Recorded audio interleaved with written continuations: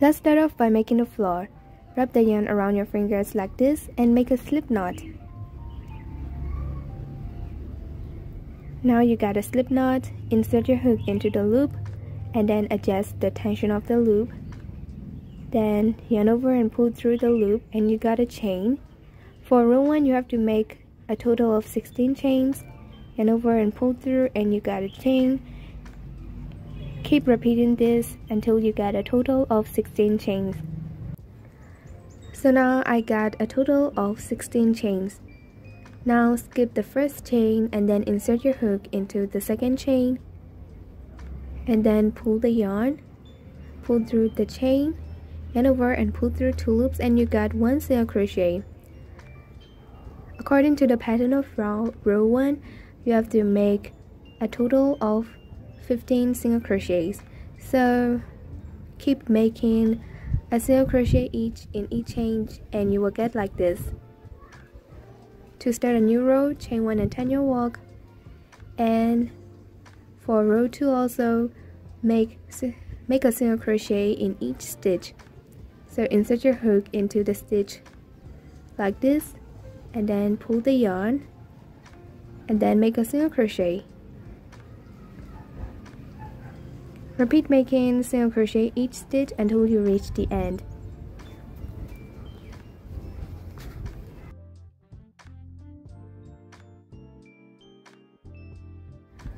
When you reach the last stitch, single crochet like this and you complete the second row. To start a new row, always chain 1 and turn your walk. From row 3 to 15, make single crochet each stitch and you will get a total of 15 single crochets in each row. You will get like this after 15 rows. I will show you how to count the rows. I flip the back side and here 2, 4, 6, 8, 10, 12, 14 and 15. So now the floor has the 15 rows and I will end making this. To end it, make a single crochet in the last stitch and then leave a long tail for sewing and pull up the yarn like this. So the part for making the floor is finished. For the walls, chain 13 and skip the first chain, then single crochet 12. After that, from row 2 to 15, make single crochet each stitch and you will get like this after row 15. So now I will show you how to make the row 16 pattern. Insert your hook into the back loop of the stitch and make a single crochet. Here, insert your hook into the back loop of the stitch and make a single crochet. So what you have to do is make back loop only single crochet each stitch for row 16 and you will get a total of 12 single crochets. I moved faster on the rows of row 1 to 15 because those rows are similar to the rows of the floor that you made. And after row 16, repeat making single crochet each stitch from row 17 to 31 and don't forget to chain 1 and turn your walk whenever you start a new row.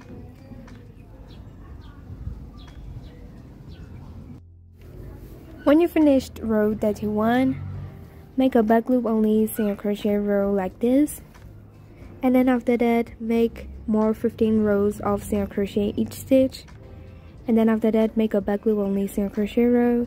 Then after that make 15 rows of single crochet each stitch row and you will get a total of 4 walls. And if you repeat them correctly, the front loops of the back loop rows will be on one side. And after that, I will show you how to add the triangle thing on the wall. Make a slip knot and attach the yarn on the wall near the back loop only row and then chain 1 and insert your hook into the first stitch, pull the yarn, then insert your hook into the next stitch and pull the yarn, and yarn over and pull through all 3 loops, and you made a decrease stitch.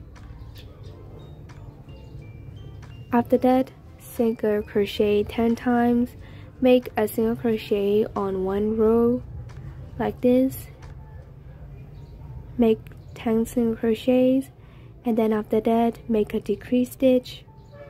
For the decrease stitch, insert your hook, pull the yarn, then insert your hook into the next stitch and pull the yarn, then after that pull through all 3 loops. After that, chain 1 and turn your work, and for this triangle thing you will have to repeat making decreases on the first and the last stitches, but for the middle stitches, single crochet each stitch, repeat making decreasing on the first and last stitches, and making single crochets in the middle stitches until you get only 4 stitches left. Here, when you reach the last 2 stitches, make a decrease stitch. Don't forget to chain 1 and turn your work to start a new row. So now I only got 4 stitches left, so make decreases 2 times. Then after that, chain 1 and turn your work. There are still 2 stitches, so make a decrease. And after that, chain 1 and leave a long tail for sewing. You will have to make this triangle for 2 times in total. For another triangle, repeat the same thing like this, but make sure that those triangles must be 1 wall apart like this. There must be a wall between them. For the roof, chain 17, skip 1 stitch and then single crochet 16 times. Then from row 2 to 12, single crochet each stitch. For row 13, back loop only, single crochet for 16 times. And then from row 14 to 24, make single crochet each stitch. And now single crochet each stitch all around the roof.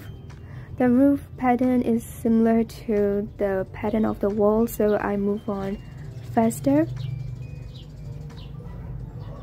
2 single crochet all around the roof. Make 1 single crochet on 1 row, or maybe make 1 single crochet in each gap, but when you reach the corners, make 2 single crochet in them. So now I reach the corner and I will make 2 single crochet in the same stitch. After that, I will repeat making single crochet in each stitch. So now I reach the starting point. So when you reach the starting point, make a slip stitch. I will show you how to make the slip stitch. Insert your hook, pull the yarn and pull through the loop. Then after that, chain 1 and cut the yarn. Don't forget to weave in the ends. To hide the yarn, use the smaller hook and hide it on the wrong side of the roof. For the door, chain 8, skip the first stitch and then single crochet 7 times.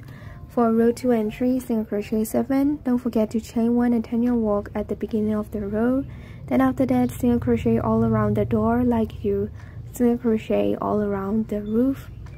And now I am adding the detail of the door.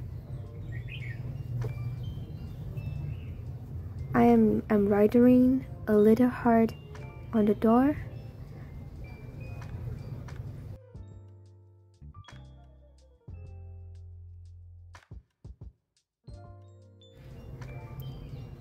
Now sew the door on the house. Sewing is not my thing, so I try to show you the way I sew it as clear as possible. You can use any kinds of method you want.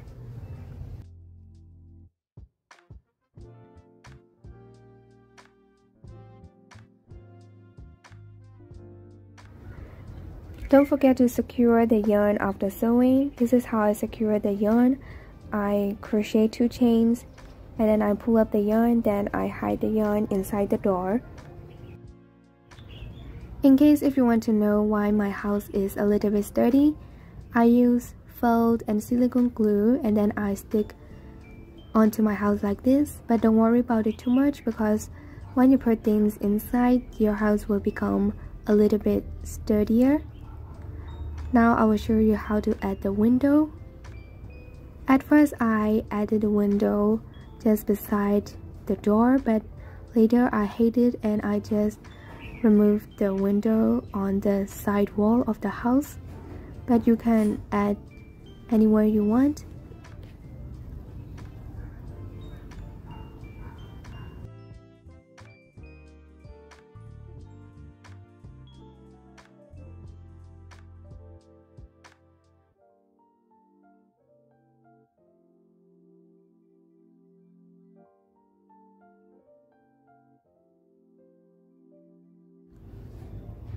Now I will show you how to sew the floor and the house together. You can use any kinds of sewing ways you want, but make sure to sew them on the round side. What the round side means is that the door attached to that side is not the round side anymore, it's the right side. So make sure that you are sewing on the round side. After sewing the floor, don't forget to sew the walls of the house.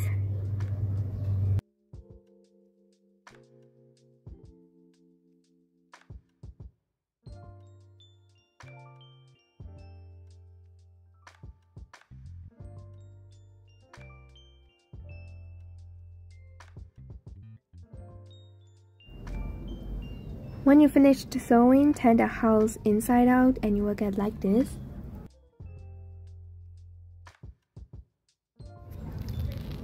Now I will show you how I sew the roof. I will sew only the half of the roof because for the other half I will just leave it and it will become the lid of the house box. If you don't understand what I was talking, then start sewing from the top of the house and stop when you reach another top of the house. So start sewing from the first triangle and stop when you reach the top of the second triangle.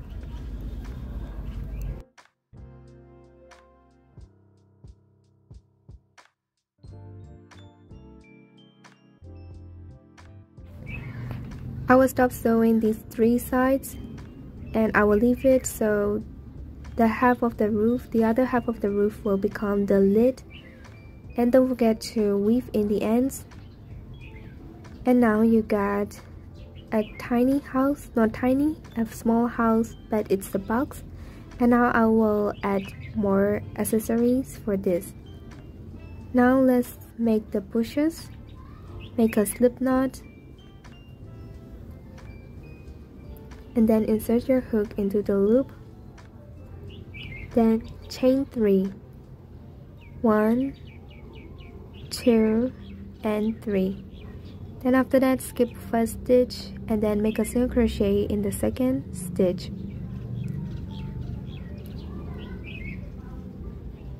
And then make a single crochet into the third chain. So now you finished row 1. To start row 2, chain 5, 4, 5, and then turn your work. And this is the first single crochet that we will work on. To start row 2, yarn over 3 times and then insert your hook into the first single crochet, pull the yarn over and pull through 2, yarn over and pull through 2, and then yarn over and pull through 2. So you will get 2 loops on your hook. Then again, yarn over 3 times, insert your hook into the same stitch, pull the yarn over and pull through 2, yarn over and pull through 2, and yarn over and pull through 2. You got 3 loops on your hook now. Then once again, yarn over 3 times and then insert your hook into the same stitch and then pull through the loops for 3 times. And now you got 4 loops on your hook. So yarn over and pull through all 4 loops. Into the next stitch, you have to repeat this pattern again, yarn over 3 times, and then insert your hook into the next stitch, and then pull through the 2 loops for 3 times, and you will have to repeat this stitch until you get 4 loops on your hook. So now I repeat the stitch for 1 time and then yarn over 3 times again, insert your hook into the same stitch, yarn over and pull through the 2 loops for 3 times, and now you got 3 loops on your hook. Then yarn over 3 times again and then insert your hook into the same stitch, then pull through the 2 loops for 3 times, and now you got 4 loops on your hook. So yarn over and pull through all 4 loops. So now you finished making 1 big bobble stitch, and then to make another big bobble stitch, you will have to chain 1 and turn your work, and you will have to make row 3. For row 3, make single crochet in the first stitch and the second single crochet into the second stitch, and then after that you chain 5 and turn your work and repeat the pattern of row 2, and you will get a second bobble stitch.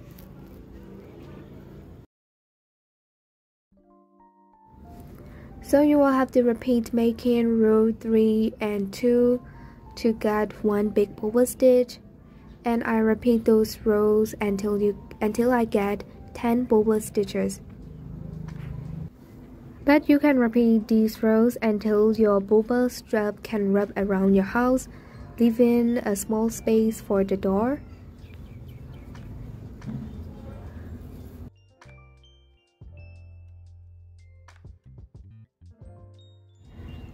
When you finished making the bobble stitch, chain 1 and cut the yarn, leave a long tail for sewing, and sew that bobble strap on your house like this. So now I will sew the bobble strap on the house like this, leaving a small space for the door. I don't really know how to sew it. For me, I just sew the middle between the 2 bobbles. I sew those middle parts on the house, but I don't sew the bobbles. I just leave them. But you can use any kinds of sewing ways you want.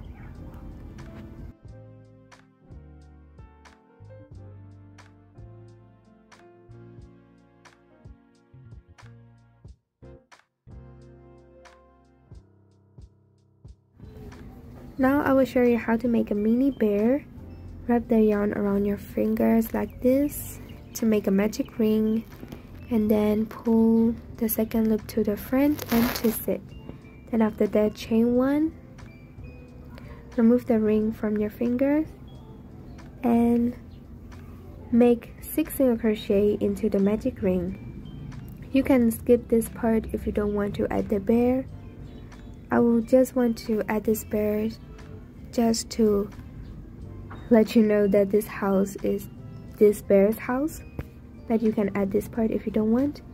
After 6 single crochets, pull the tail and the ring will be closed. For round 2, you will have to increase each stitch for 6 times. That means you will have to make 2 single crochet in each stitch. To make 2 single crochet, insert your hook into the first stitch, make a single crochet, then insert your hook into that stitch again and make the second single crochet, and you got an increased stitch. If you don't use the stitch marker, make 2 single crochet in each stitch until you get a total of 12 stitches.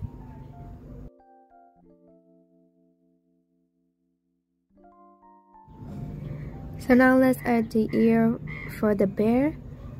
Single crochet in the next stitch, Then make a double crochet, yarn over, insert your hook into the same stitch, pull the yarn over and pull through the first 2 loops, yarn over and pull through the last 2 loops, and you got 1 double crochet. And then make the second double crochet into the same stitch, and you got 1 mini ear. Then make a slip stitch for 2 times, 1 and then 2. After 2 slip stitches, make the ear again, make 2 double crochet and 1 single crochet in the next stitch.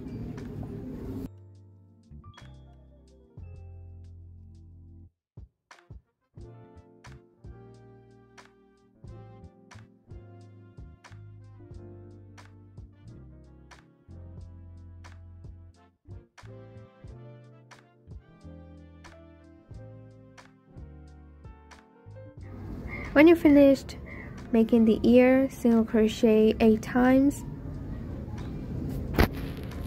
and then after 8 single crochets, make a slip stitch in the next stitch.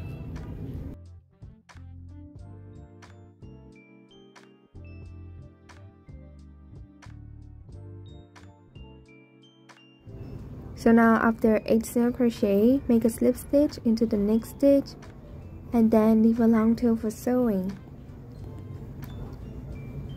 Now I will show you how to add the details on the bear's face.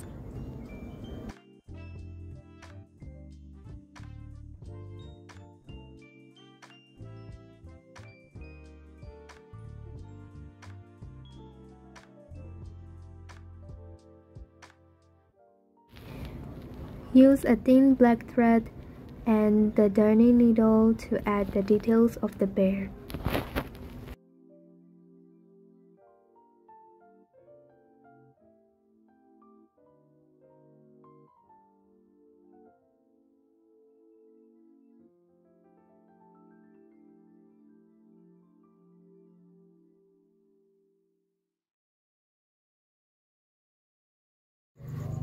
For the mini roses, I use really thin yarn with 1.5mm hook, but you can still use the same yarn and the same size hook, but your roses will be not as small as mine. So to make those, make single crochet 5 times in the magic ring and then pull the tail, then cut the yarn and then tie the 2 tails together, and after that stick on the bush using the silicone glue or maybe hot glue gun. For the small heart, please check my bear pouch tutorial. So now the mini house crochet tutorial is finished. You can put any small things inside, and you can even put your stitch markers and earrings on the roof. I know that my tutorial may be a little bit or maybe even really faster for you guys. So if you have a hard time making this, please ask me anytime on social media. And if you enjoyed the tutorial, please don't forget to like this video and also click on the subscribe button. I really appreciate your support for me, and I will keep trying hard. With that being said, see you all in my next video. Bye bye!